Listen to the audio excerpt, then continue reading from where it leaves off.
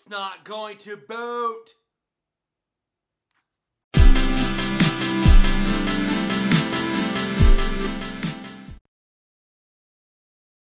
Okay, so your Nexus 7 will not boot up at all. Just it will not. I rebooted into recovery, I wiped the cache, and all the cache, and it still just absolutely refuses to boot. So what can you do? Well, you're in luck. If you're seeing this, then you're probably okay. If you can get into custom recovery, then there is absolutely nothing to fear.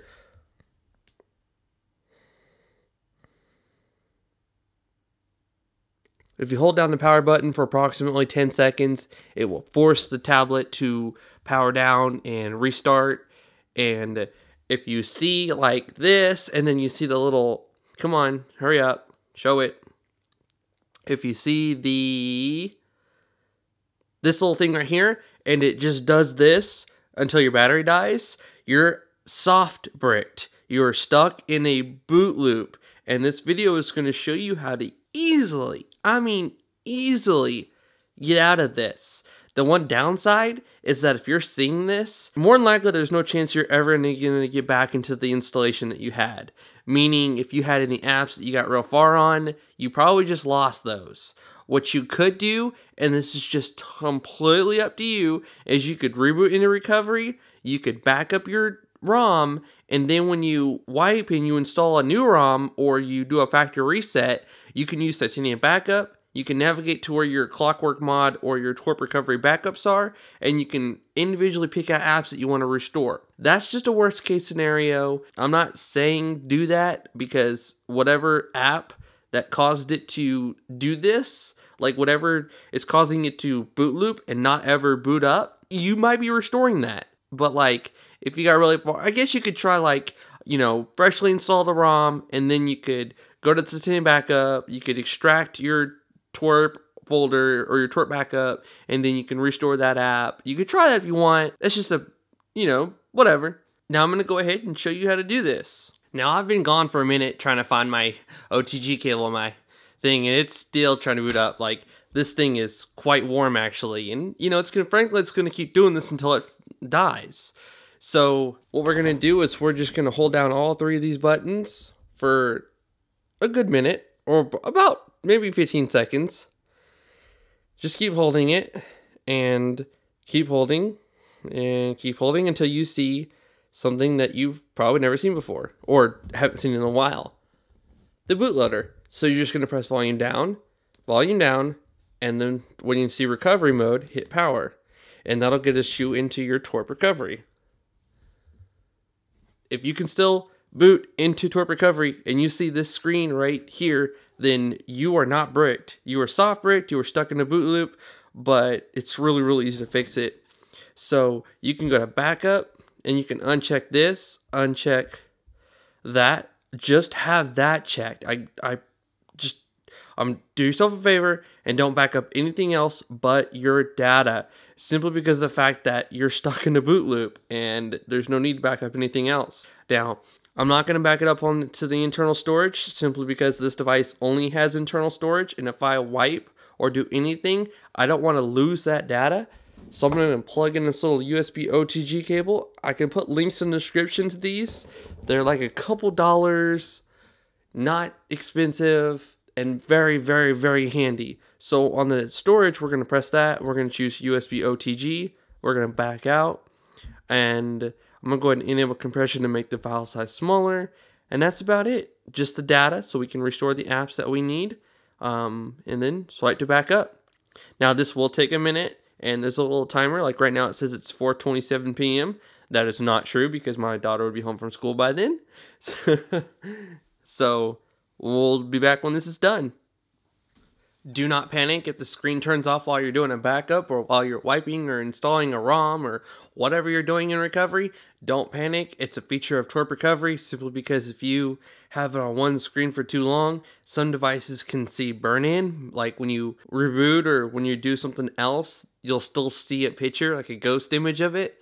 So just tap on the screen, and it's just right there. Swipe to unlock. It's that simple. By the way, just a quick heads up, if you do this factory reset, like I said, you're going to lose your apps. you're going to lose your progress, you're going to lose all of that. So that's why hopefully when I back up this data, hopefully there'll be some apps that we can still save and restore. Alright, so the backup is done. We're not going to reboot it this time. One thing I recommend doing when you're in the backup and you enable compression, also set the backup name. Like I would have done Nexus 7 boot loop. That way you know when you're going to restore the stuff that which one it was. So we're going to go to wipe, and we're going to do wipe to factory reset, and then we're going to press back, reboot system. And hopefully it'll boot up and we won't be stuck in a boot loop anymore. This should fix it. If it doesn't fix it, then returning your Nexus 7 back to stock will fix that. I have a video on how to flash your Nexus 7 back to stock, and it's really simple. Just go to the link in the description and it'll show you how to flash your Nexus 7 back to stock. That is if the factory reset doesn't do it for you and you're still stuck in the boot loop. If the factory reset works, then there's no need to flash your Nexus 7 stock. Check that out. Check that out. So tablet's working just fine. We can sign into our Google Play account and we can download apps and etc. Let me go ahead and set all this up real quick. Alright, sick. So we're restoring our Google Play stuff and the tablet's working again. This video was a success.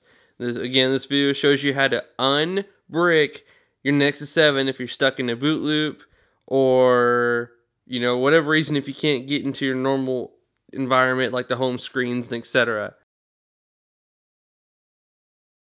I'm sure you know this, but to do continue backup stuff, you got to go here, and you'll notice you have no developer options. Just go to About Tablet, go to your build number, keep tapping on it one more time. What the heck? Alright, so we go back and now there's developer options. We can go to USB debugging. It is enabled. If it wasn't, you just check it and press OK. Verify apps over USB.